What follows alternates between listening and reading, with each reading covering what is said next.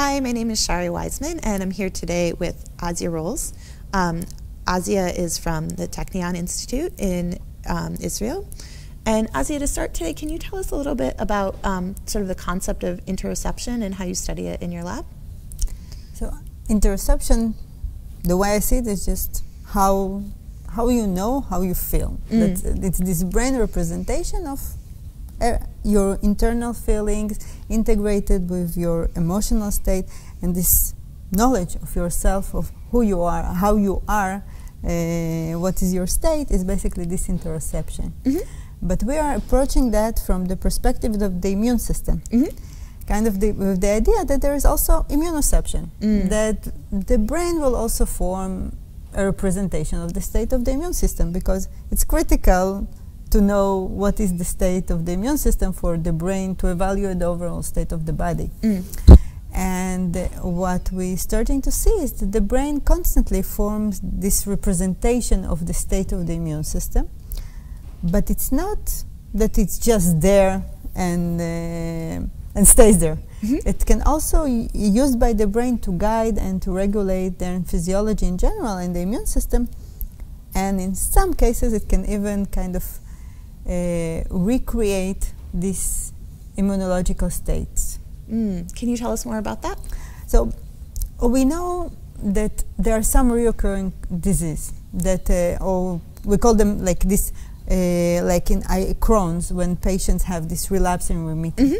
And often they will say that there was like an emotional trigger that initiated the relapse. And it's not that we really understand how it happens, but one of the assumptions, and this is part of our work, contributes to this concept, is that potentially the brain, like every other experience, that it stores a memory, it stores the same kind of representation in the relevant form, and it can then replay and recreate the same immunological state.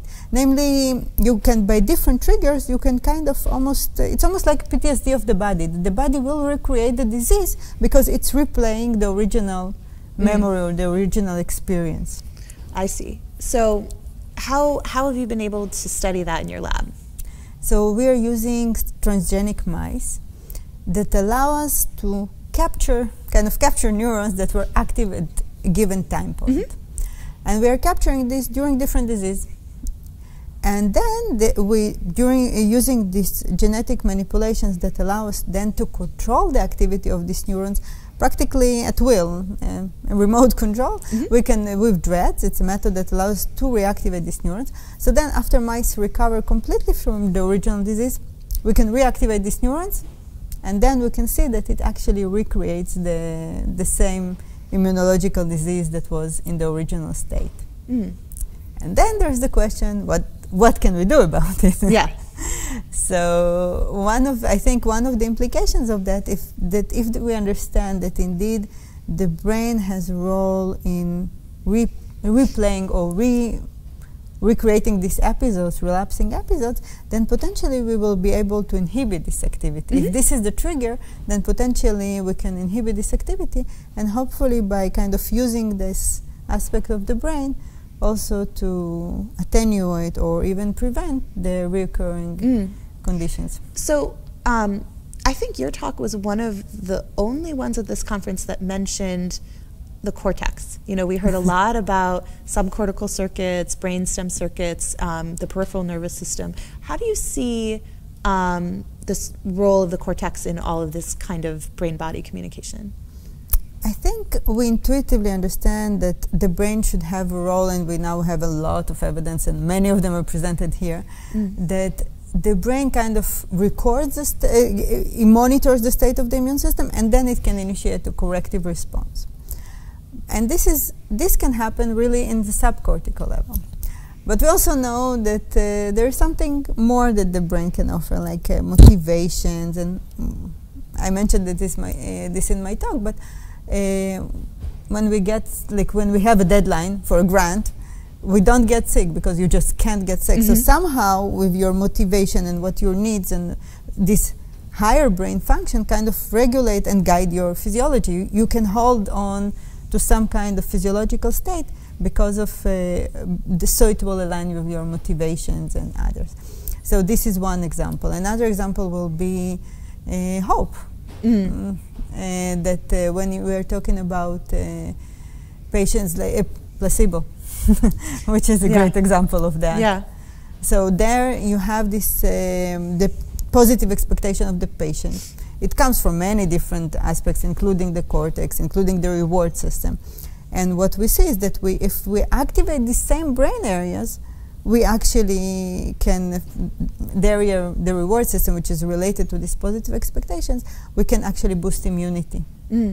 And this goes in the different aspects of how motivation can eventually also translate into changes in immunity and in physiology. Oh, very interesting.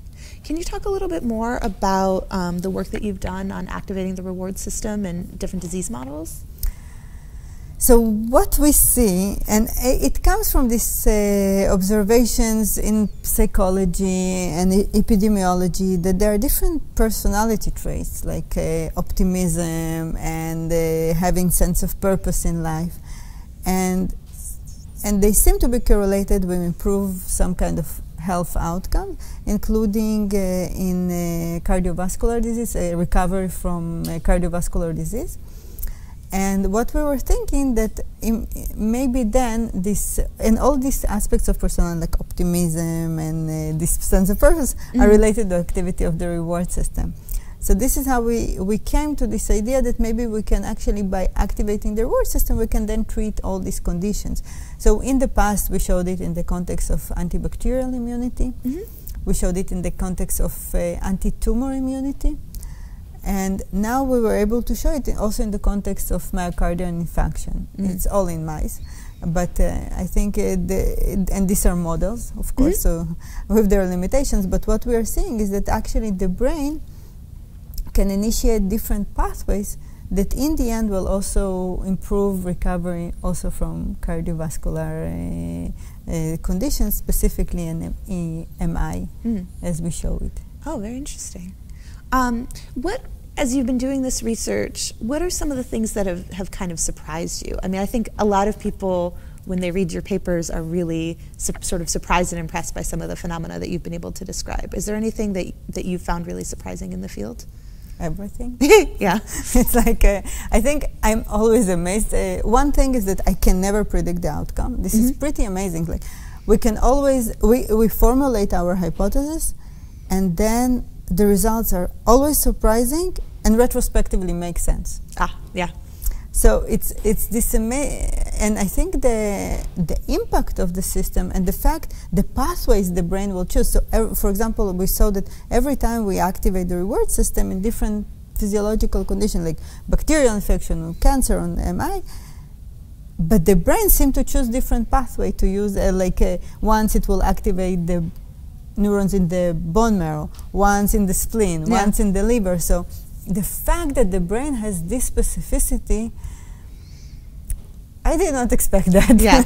Honestly, I did not expect the strong effects that we see. Like when we had the cancer results, so what we saw is that we are activating the reward system, and we could see actually improvement in the tumor size up to 50%. 50%. Wow. And it was crazy when we saw it, and I think we repeated this experiment so many times, and every time we saw the phenomenon, like, oh, it works. Yeah. So I think the strength of the effect is amazing, and I think we're not even reaching the point because we are looking from a specific lens, so we are looking on the immune system, and we see these effects on the immune system, and they're significant, and of course the immune system is critical, for example, in cancer. But the outcome, the physiological outcome in the end, I think it's a combination of many more factors that we are still missing. I think the brain initiates multiple pathways that synchronize together, and we are not there. I see. Interesting. So we talked a little bit about how your work involves the cortex and how that maybe makes you able to study some more complex sort of cognitive aspects of controlling the immune response in mice. But I was wondering if maybe you could talk about some of the work that you've been doing in humans, where you can imagine, this massive expansion of the cortex and maybe much more complicated kinds of regulation, or even bringing in sort of conscious percepts of, you know, how am I feeling and how does this relate to other experiences I've had and things like that. So there is a really interesting body of work actually in the psychology field, especially works of Alia Krum. So she's been showing how changing state of mind about the physiological state can actually change your physiology. And we're learning a lot from these concepts. And what we were doing, and it was in collaboration with Talma Handler and her group, so we were trying to use fMRI-guided neurofeedback to train individual to change the activity in the mesolimbic system. And we are doing that, and the fact is that we have an fMRI trace allows us to really monitor the activity, and then we are looking on what is the outcome in terms of the immune response. And it was amazing to see that it is relevant to humans. I think the biggest gap for us in the beginning was, okay, so we are working on mice. It's a very conserved network, but we don't know if it's also conserved in terms of the immune effect. So we know it conserved behaviorally in many ways, but maybe it's not relevant for the immune system and for the other pathways. But the fact that we saw some kind of somewhat similar effects also in humans, I think it kind of gives hope that maybe it's relevant also for humans and will have, and potentially will have some translational implications. Oh, very interesting. So what are the sort of next directions for your research? What are the new horizons that you're excited about? So many. I'm trying to constrain myself all the time, and this is the biggest challenge. But I think it's really understanding how is it happening, how the brain creates this specificity, how eventually the brain knows where to go when we create the response, what can trigger this brain kind of representations. There has to be some kind of trigger for that, and what is the natural kind of trigger. Actually, we know some examples for that, because even from the 1800s, we know there was a clinician describing a patient of his, so she was allergic to pollen, and even when presented her with artificial flower, she responded with allergy. So, and clinicians can describe many examples for that, like that. So what we are trying to understand, what will be the equivalent, so how in the brain this kind of cues will then trigger this immune representation in the brain. So I think now we're in the stage of, we described some phenomena, and we're trying to get deeper to understanding what are the mechanisms, eventually how does it happen, and how the brain creates all this specificity. Oh, very cool. And in terms of translating this into human patients, what do you think some of the most tractable directions might be? I think there is a wide range of potential implications. First, once we understand which brain areas, then potentially we have this, we will have like the capacity to regulate which areas we want. And then there is a field that is emerging of non-invasive brain manipulations. And they range all the way from virtual reality to fMRI-guided neurofeedback, to TMS, focus ultrasound. So there are many ways in which you can do these manipulations. And then I think in extreme cases, one of the things we're thinking, for example, in patients with severe Crohn's, which really suffer and there's no other method. So potentially even brain implants can be relevant for this kind of patients to inhibit the activities of areas that are responsible for kind of propagating or the relapses of the disease. So I think there is a range of implications. We are still really in the very animal. I mean, that is fascinating. The idea that maybe you would have a brain implant to treat a gut, what we think of as a gut disease, you know? But to me, one of the things that's come out, or been really highlighted for me from this meeting is that it's all neuroscience. You know, the whole body is neuroscience.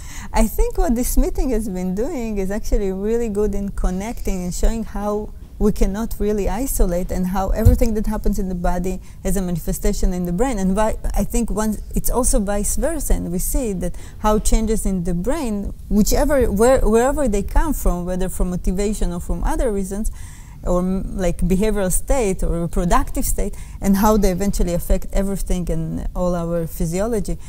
I think it's exciting time because we're going to start to connect the two, and they were divided for too long. Yeah, yeah, definitely. Oh, very great. Well, thank you so much for talking to me. Thank you for talking to me.